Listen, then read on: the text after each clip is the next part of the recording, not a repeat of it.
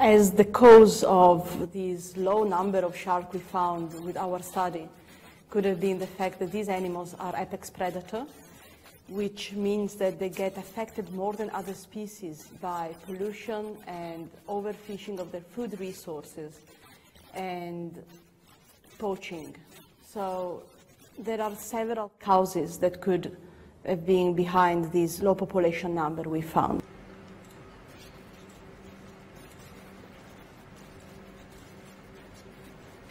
So by identifying each individual shark with a dorsal fin, we can recognize when the shark comes back.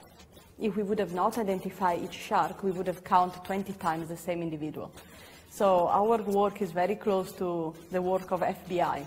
We must get the fingerprint of each shark so that we can recognize when they come back. More than enough time.